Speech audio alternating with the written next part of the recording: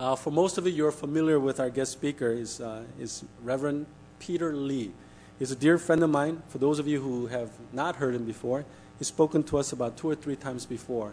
He's a dear friend of mine. We go all the way back to high school years. He's currently in Korea, in Suwon. He is currently working for Dallas Baptist University. He is a vice president of international student affairs. He's here. School is planning to open up an extension or branch in Korea, and he's here to lay the groundwork. And he's also involved with his church in Suwon, but this weekend he is here in Daejeon for business. And when I heard that, I thought it'd be great for him to share with us. And for those of us who's heard him before, he's blessed us many times, and I have no doubt that he'll bless us again. So as he comes up, let's give him a big round of warm applause to Reverend Peter Lee.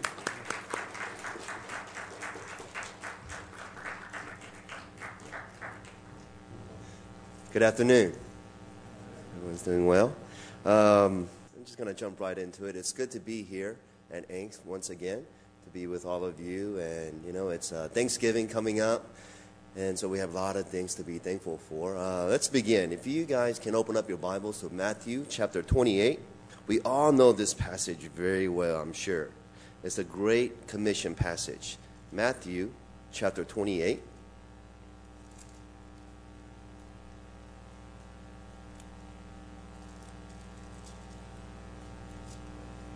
And I'm going to begin from verse 16. But before I begin, let's go to the Lord in prayer. Father, speak to our hearts today. And may this passage alive in our hearts, open our eyes to see, our ears to hear. Lord, teach us today. In your Son's name, amen.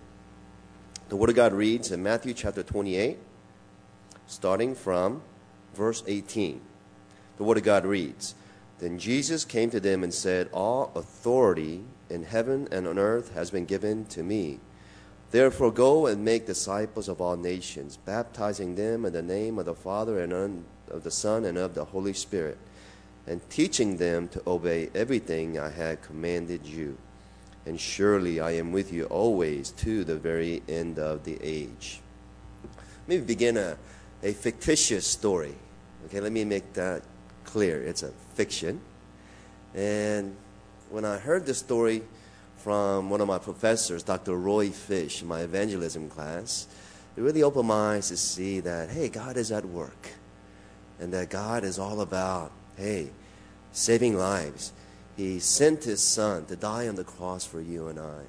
And He uses a wonderful story to just exemplify what Christ has done for us. The story goes about a few thousand years ago, a beautiful angel named Gabriel was soaring in the heavenlies, worshiping God, praising Him all the days of his life. But one morning, he glimpsed on the earth and he saw the Son of God being crucified. And something was going on, and it broke his heart.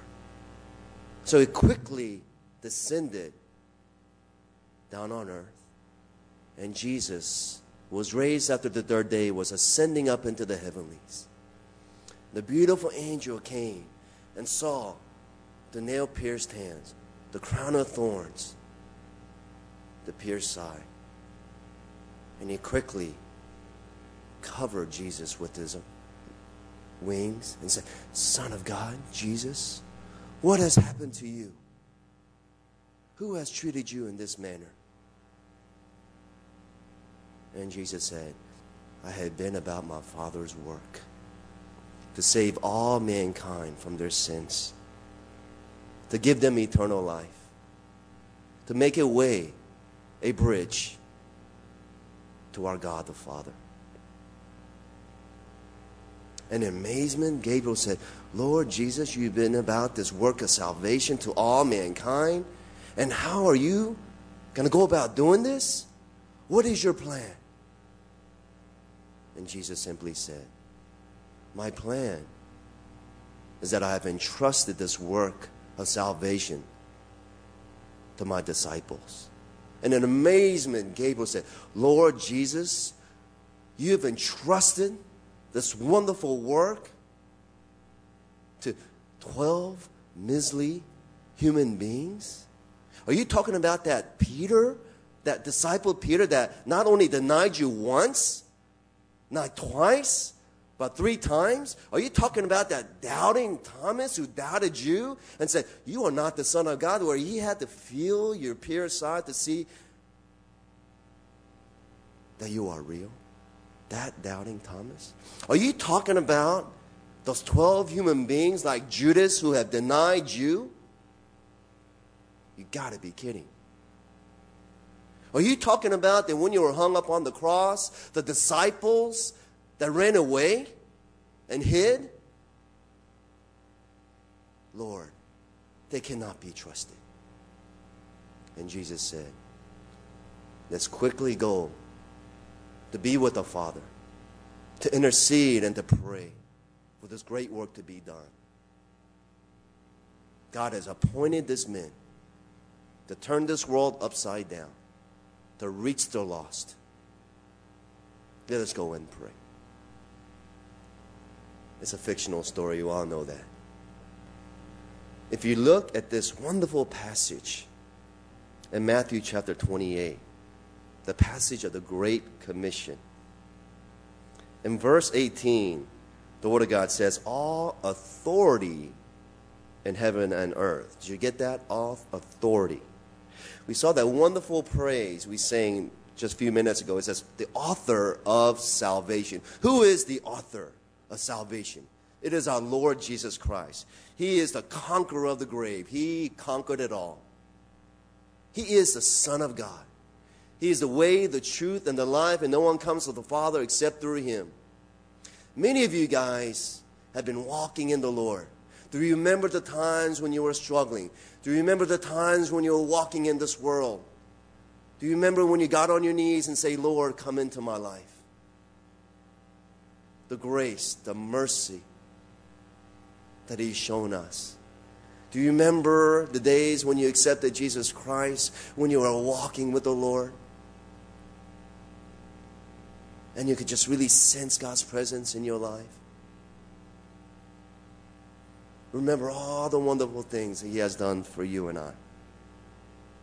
We know because, first of all, here, the Scripture says, all authority, heaven and earth, has been given to me. Why? Because Jesus, we all know, died on the cross for you and I. He had made that bridge between us and God. In the Old Testament times, we all know that they would sacrifice animals, the blood sacrifice. But Jesus has become that blood sacrifice for you and I. So that we can go to God directly now. Only through Jesus Christ, our Lord and Savior. So, because Jesus took up the cross, He alone has the authority. So here He is, Jesus, gathered His disciples before about to be descended up into heaven. The last remark, He gathers them together and says, all authority in heaven and earth has been given to me, because He took up the cross. And only Jesus, not Buddha, Jesus. So, He reminds His disciples that all authority has been given to me because I have risen after the 3rd day. He established Himself as the Son of God, the only way, the truth. And if you look, the next verse here, look with me, it says, therefore, meaning I have the authority, I have conquered death, I have risen. Now you can go to God through my sacrifice. So I have the authority, and the Scripture says, therefore, now that I have the authority, therefore. It's like telling my 2 boys at times, hey, I'm your father. I pay for your clothes, I feed you, I clothe you, I pay for your school. Therefore, you better go and brush your teeth. But in the same line, Jesus said, I have conquered death. I have done everything for you. Therefore, He says what? The Scripture says, all authority in heaven and earth has been given to me. Therefore, go and make disciples of all nations, baptizing them in the Father and Son and the Holy Spirit. Go. It's an active verb. God is demanding action from all of us. My brother graduated number 2 at West Point, United States Military Academy. And I remember after he served his 5-year commitment, he was about 3rd year into his commitment. About 2 more years ago, the Desert Storm, the war broke out. This was in early 90s. And so he didn't want to go. He was a valiant soldier. He was a first lieutenant. So he had to go. So he went all the way out to Saudi Arabia for a whole year. And we're all heartbroken to see him go.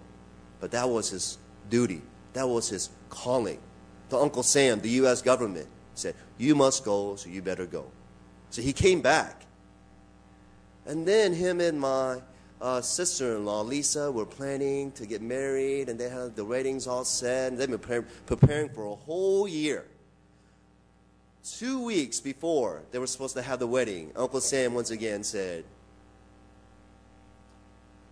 1st Cavalry Division from Fort Hood, the Tank Division, you must go. Go back once again. So my brother, what could he say? He had to go 2 weeks before his wedding. So he had to cancel all the catering, thousands of dollars and everything else, and so he had to go. So meaning, guys, Jesus is asking all of us, therefore, go and make disciples of all nations.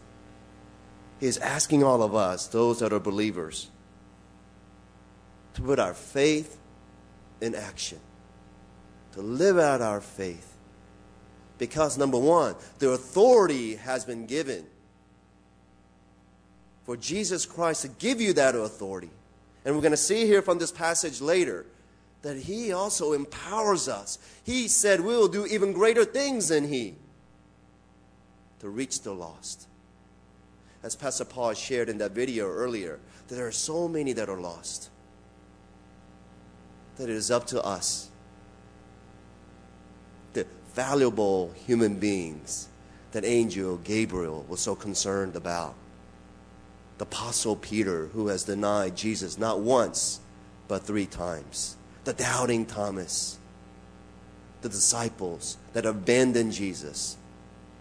But all we know is that these disciples, they must have done something right, because 2,000 years later, there are churches, believers all over the world. God's work is being done, folks. Therefore, go. Put our faith in action. You know, I've been here in Korea for 1 year now. And like Pastor Paul, I lived in America most of my life. And as much as I love Korea, and I love the Korean people and the food and everything else, but it's been a hard adjustment for me and my family living here in Korea. We're just Americanized. We lived in America all our life. Culturally, we're different. And we don't speak the language very well and everything. And I see my 2 boys really struggling at school and so forth. As much as we love Korea and Koreans, it's been a struggle for us. Not only that, but it's been a little bit over a year, and about a month ago, you know, I'm a good Baptist, so I don't really believe in dreams and so forth, but one afternoon, I was taking a Sunday afternoon nap, and I don't know if it's a kekum or what, a dog dream as we call it, but all I know is that I fell asleep, and I was kind of half awake, half asleep, lying on my couch, and I was reminded of doing this science project that I cooked up in my home when I was 12 years old. You know, we had a lot of frogs in our backyard, and so I remember someone telling me, hey, you could boil the frog to death without him knowing it. I'm thinking, what? And so I did an experiment, my brother and I. So we had 2 pots, one cold pot of water and one boiling. And so we threw the first frog in the boiling water, and that sucker just jumped right out. And the second one, we said, hey, you could kill a frog at science project without him even knowing, by slowly turning up the temperature. So we threw the frog in the cold water, and so he's swimming in around. Okay, he's having the time of his life. okay? And then this thing would slowly turn on the temperature. It took us about 10 minutes. And the frog is just having a good old time. We put it on the medium heat, and he's still enjoying himself. So we're like, no way, it's getting kind of warm. So we kind of turn up the medium high, and the frog is still kind of swimming. I could see the little, discomfort in his face, I think, and then he's still swimming around.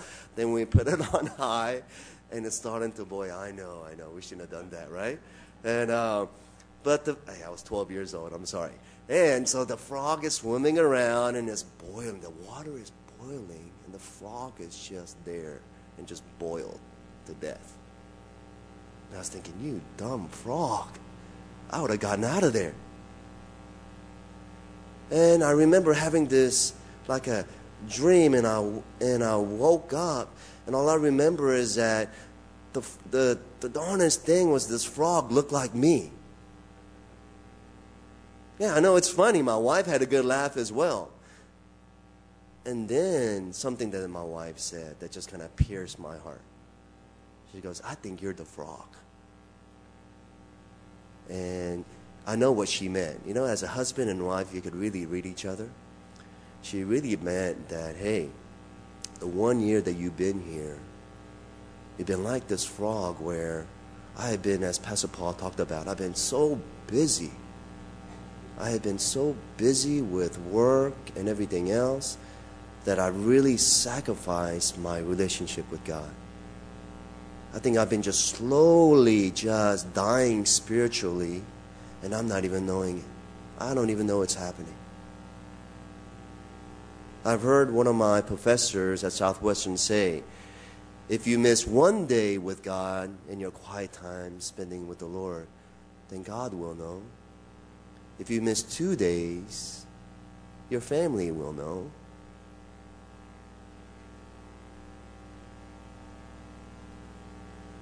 And on the third day, everyone else will know. And I realized, man, I have become this frog. I've been so busy, so caught up. I don't spend quiet time with God as much as I should. And I'm doing one of those shotgun prayers in my car. Lord, help me this day.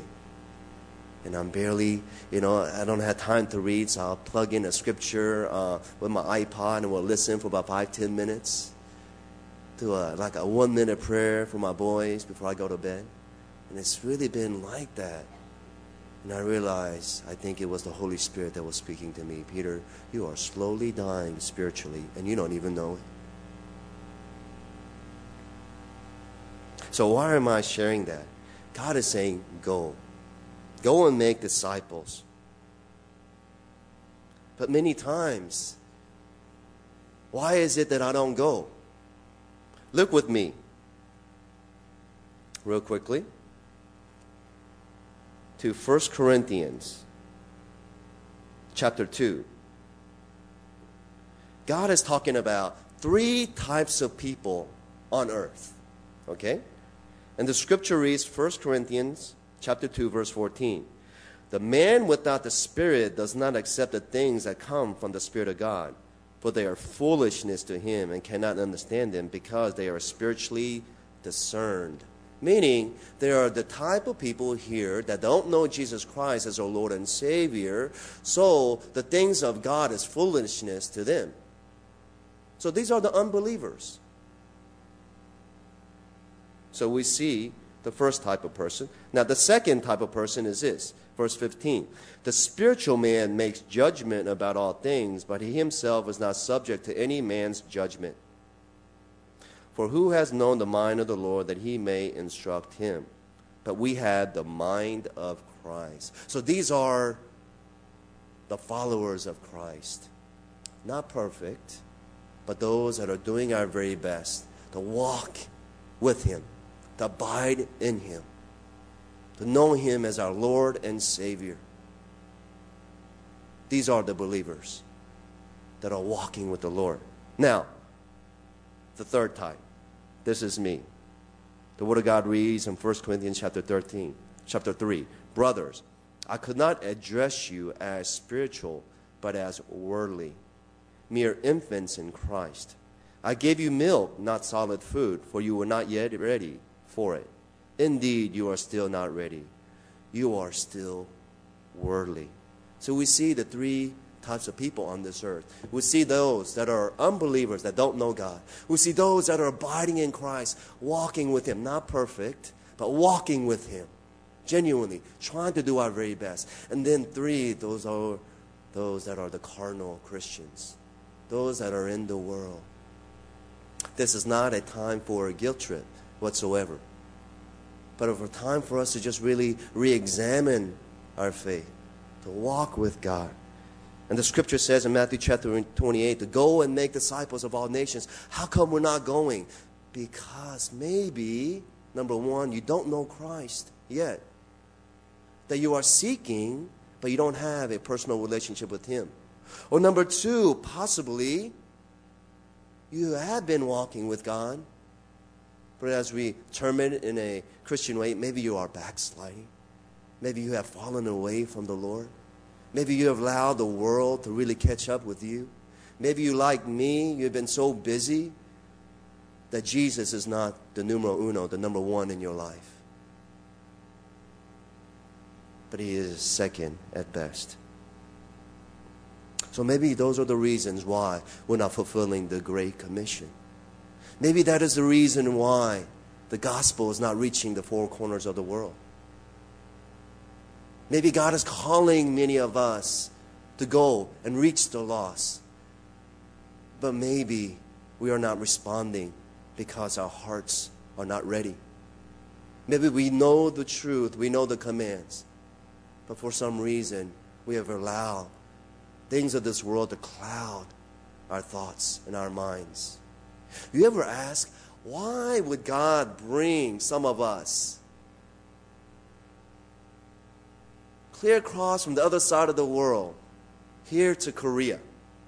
I ask myself that all the time. As wonderful as Korea is, don't get me wrong, but why would God bring me from living in America all the way down to Korea? Even some of you Koreans here, I know one thing about ANCF Church is this, is that you guys do such a wonderful job of outreach, doing the work of the Great Commission, not only going to the world, but to really reaching out to those foreigners that are here in this Daejeon area. God is bringing people to you, and you are bringing those people to the church. And I know God is very pleased with the work that you are doing here. But at the same time, you wonder, could we do more? As body of believers here, could we step up to really be part of what God wants to do through ANCF? To go and make disciples of all nations. Or just you as a child of God. Maybe where you might be working, teaching, in your workplaces, in your company, God wants to use you. But before you can be used by God, we need to come to realization, where are we in the Lord? Are we in the world? Are we a carnal Christian? Or are we really abiding in Christ? We must resolve that first. And that's between you and God alone. Between you and God. And that time that Pastor Paul spoke about. And the time of solitude. To really reflect upon your own heart. And say, God, I've been here in Korea for 6 months or a year or a few years. Have I lost my purpose? Have I lost my vision? To really abide in you. To bring forth the Great Commission. Let me close with this. If you look back with me at Matthew chapter 28, the Word of God reads, once again, all authority in heaven and on earth has been given to me. Therefore, go make disciples of all nations, baptizing them in the name of the Father and Son and the Holy Spirit, and teaching them to obey everything I have commanded you.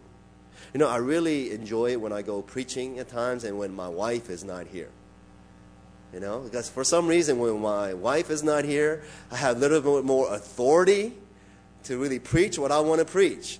But when my wife is here, I know she sees right through me. She knows the things that I'm not doing well.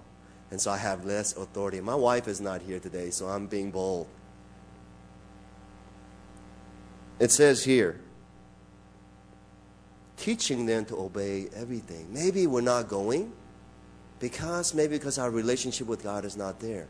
Because our relationship with God is not there,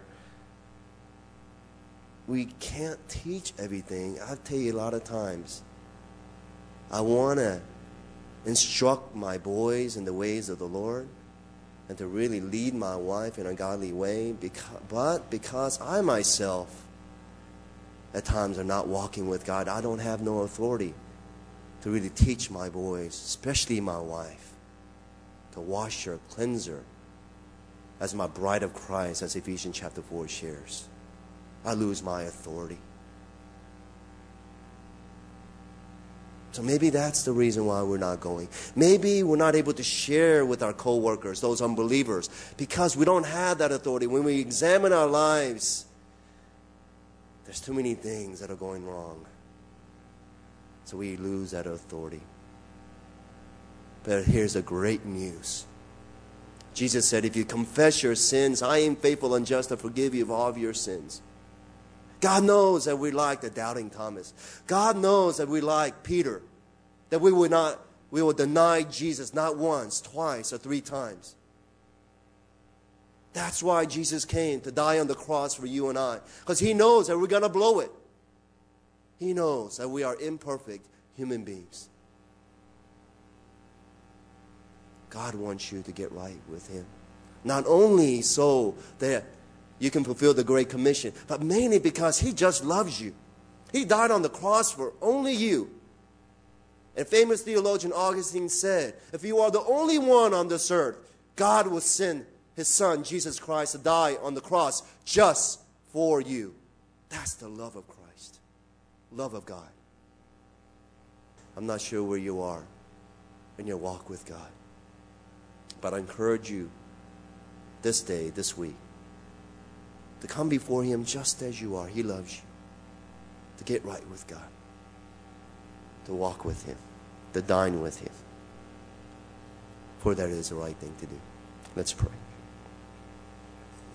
Jesus said, we will do greater things than these. Jesus has commanded all believers in Matthew chapter 28 to go and make disciples of all nations.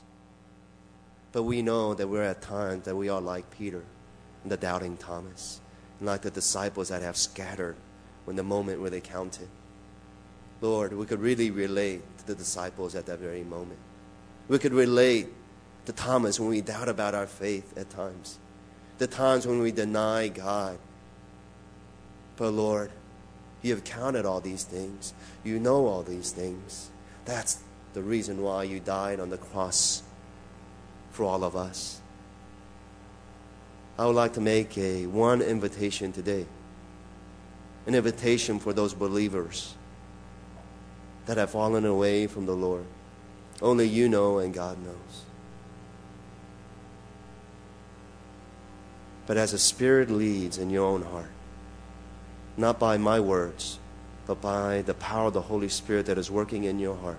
If there's any believers here that would like to get right with God, to know Him more, to desire Him more, and say, God, I want to walk with You.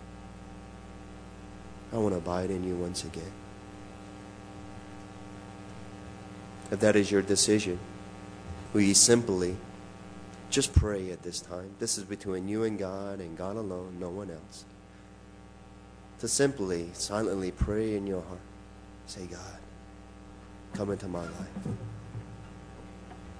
Or maybe your heart is so hardened that the prayer that you want to make at this point is, Lord, just change my heart. My heart is so hardened.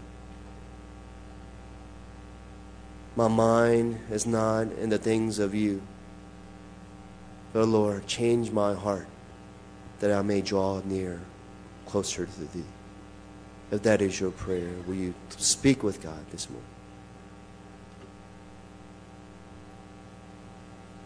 It's between you and God alone. Lord, I pray that You will seal the commitments that have been made this afternoon. that you will work in the hearts of your people. We know that you have given us the authority to do greater things, that you desire for us to go and make disciples of all nations, baptizing them in the name of the Father and Son and the Holy Spirit. Lord, our desire is to do that. But many times, oh God, we fall short. Whatever the reason, God, we give to you this day, help us to have the mind of Christ, to do the things of you. In your Son's name we pray. Amen.